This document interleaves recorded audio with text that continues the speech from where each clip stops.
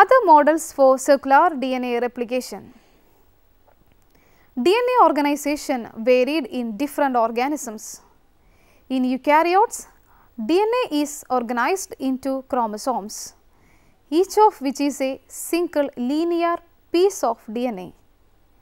The number of chromosomes is also highly variable in different type of eukaryotes. In prokaryotes, the DNA is typically organized into a single continuous loop of DNA. However, prokaryotes may also contain plasmids, which are smaller pieces of circular DNA which are obtained from other bacteria during conjugation. The different organization of different types of DNA requires slightly different methods of replication. For example, rate of replication in E. coli is 1500 nucleotides per second. To complete replication of whole E. coli genome, it takes just 40 minutes. Rate of replication in eukaryote is about 10 to 100 nucleotides per second. To complete replication of simple eukaryotic genome, 6 to 8 hours required. In prokaryotic circular DNA, only one replication fork is present, but in eukaryotic DNA, several replication forks are present. Space between two replication forks in eukaryotes is about 20 kilobase pairs apart.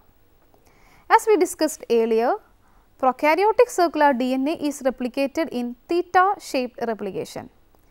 There are other two types of replication in prokaryotes, that rolling circle and deep loop models.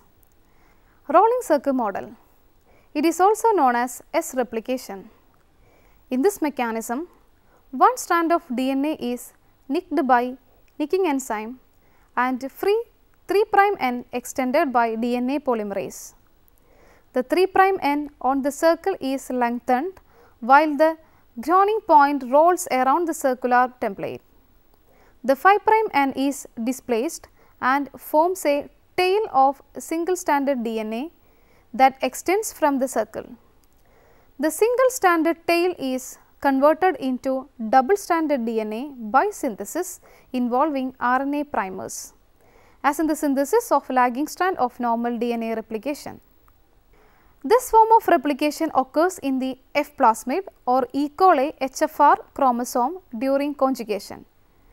The F plus or HFR cell retains the circular daughter while passing the linear tail into the F minus cell, where replication of tail takes place. This mechanism is particularly useful to viruses because it allows the rapid, continuous production of many genome copies from a single initiation event. In some cases, because there is no termination point, synthesis often continues beyond a single circle unit producing concordamers. The linear concordamer thus created is cleaved into one unit length and packaged into the phage particles. In the conjugation process of plasmids, the displaced strand is transferred into the new cell.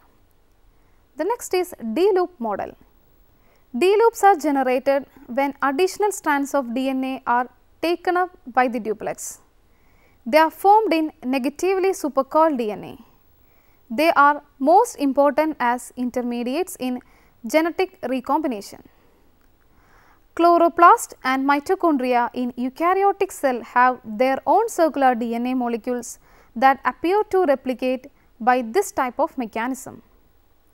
Under mildly denaturing mounting conditions, the appearance of displacement loop molecules was observed at significant frequency. This terminology derives from the fact that these molecules contain a region of varying size in which leading strand DNA synthesis has begun and proceeded to different extents at the time of mitochondrial DNA isolation. The most abundant species is one in which 5' to 3' synthesis is arrested at one or more unique species specific sites, generating a D loop of between 0.5 to 1 kb. Molecules with larger D loops were observed at lower frequencies. This could be ordered with progressive growth of the nascent leading strand approaching full genomic size. The origin of replication is at a different point on each of the two parental template strands. Replication begins on one strand, displacing the other while forming a displacement loop or D-loop structure.